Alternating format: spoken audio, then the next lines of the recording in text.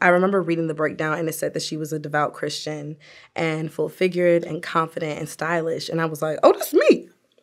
And so, you know, being a plus-size Black actress in this industry, breakdowns aren't great. They're not favorable, I would say. So it was a breakdown that definitely stood out to me. And as soon as I read it, I said, that is me. And so for me to have booked it was like, okay, yeah. I kind of like that was aligned in a way.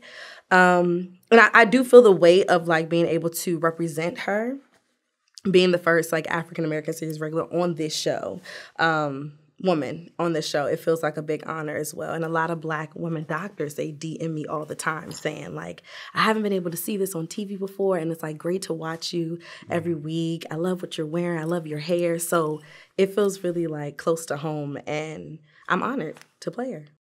For me, working on the pilot and then seeing it in its sort of kind of seeing it air for the first time, I was like, oh, wow, we made that, you know?